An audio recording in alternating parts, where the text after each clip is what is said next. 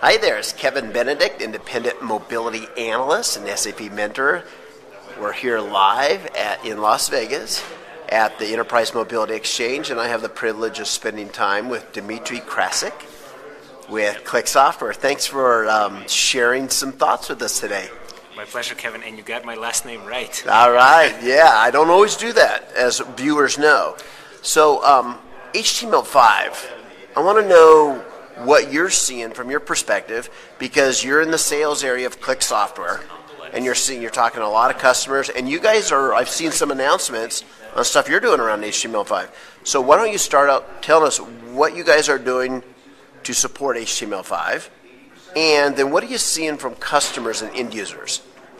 Sure, Kevin. So actually very excited to tell you about it, because essentially about 3 years ago we started investing in this field, and we've now developed quite a solid platform on HTML5. So we've taken a Windows client, we've put it into a web-based solution that can go offline, can take GPS information from the device, so it's a proper mobile solution. Now, how our enterprise is using it, right? I have a utility client. I take care of our existing customers on the West Coast. I have a utility client. They implemented Panasonic Toughbooks. Then they found we have a group of collectors that do very simple work. They come to the customer location, they do some billing, okay, and they go on to the next place. They don't need this kind of ruggedized device. So they went with us, they did the evaluation, and they're now going to be implementing iPhone with our HTML5 mobile solution for that group. Okay? So perhaps the first utility in the US that's really going to be actually implementing HTML5 solutions for their field force. So let me ask you the same question I've asked some analysts yesterday. In 3 years, what percentage of enterprise apps do you think will be written for HTML5 or in HTML5?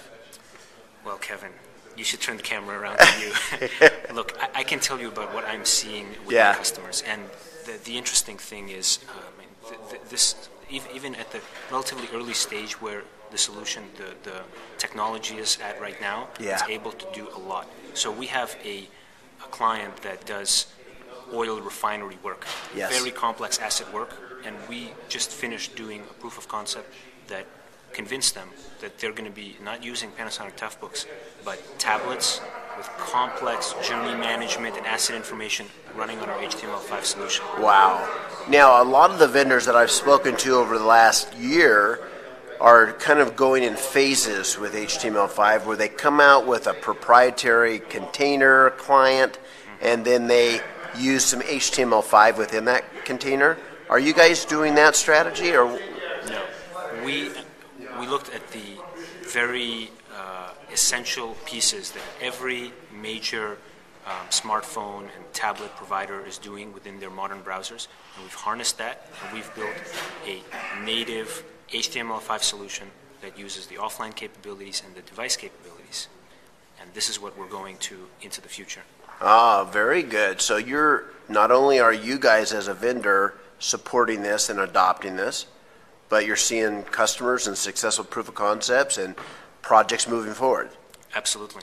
I think anybody, no matter how complex, right now should be looking at this platform as an option. And we're happy to show them, the way we've shown some of these quite complicated clients, how that can work for them. Very good. Well, Dmitri, I want to thank you very much for sharing your insights with the viewers. It's always a pleasure.